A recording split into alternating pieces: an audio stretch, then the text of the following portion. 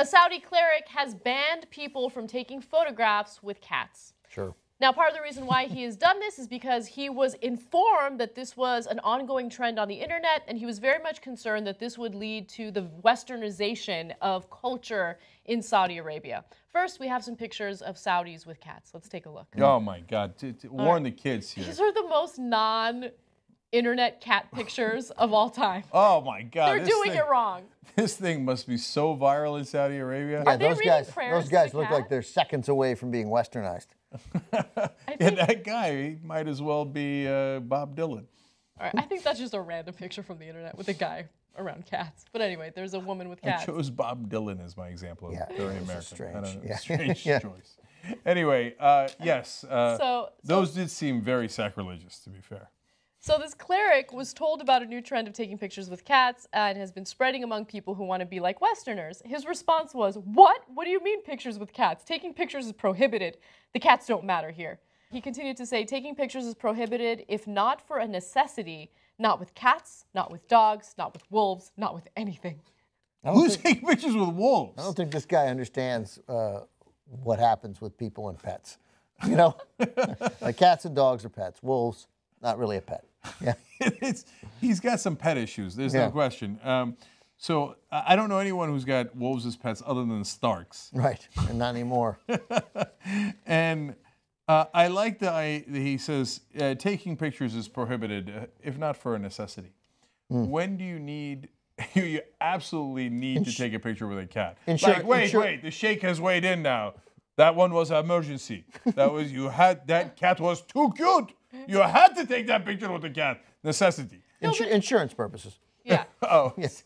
How insane is it, though, that, like, they're having discussions about how Saudis are not allowed to take pictures with cats. They're not allowed to play chess or checkers or all these, like, ridiculous... They're not allowed to have Pokemon because they're worried that it promotes Christianity and Judaism.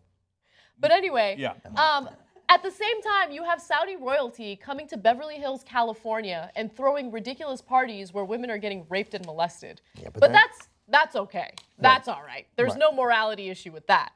Well, taking pictures with cats, though. Yeah, did they take any pictures with pets while doing those wild orgies? If not, I think we're okay. We're in the clear. Did anyone play chess? There was no chess reported there. By the way, that's literal. The Grand Mufti said that the chess is forbidden because it encourages gambling, which makes me think that they're doing gambling wrong in Saudi Arabia. Look, if you're an elderly person who spends their time or spends his time worrying about what kinds of games young people play for fun, and there's no violence or no issue involved in it, then you have no life. Like, that's really pathetic.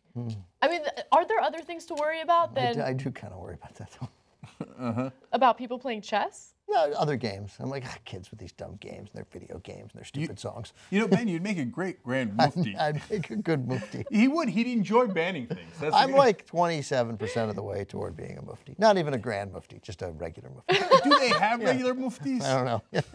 It sounds like an Italian sandwich. All right, and finally, I like that this guy's name is Sheikh Abdul Aziz Al Sheikh. Yeah, wow. Yeah, dude, I got it. You're a sheikh. He's like, no, one sheikh not good enough. We do two. Sheikh Abdul Aziz Al Sheikh. I got it. And get the goddamn cats out of here. But you wonder why people leave Islam. I mean, who's anti-kittens? Like, what a miserable interpretation of that religion. You know what type of person is anti-kitten? The type of person that thinks it's okay to stone a woman after she's been raped. That kind of person. Yes. Yeah, way to take the fun out of the story, Anna. Keeping it real. We give Saudi Arabia a lot of leeway with some of their, human rights abuses. And, with other countries, we got to invade because we got to spread democracy. But Saudi Arabia, nah, it's all right. You guys can stone your women to death. We're a little hypocritical sometimes.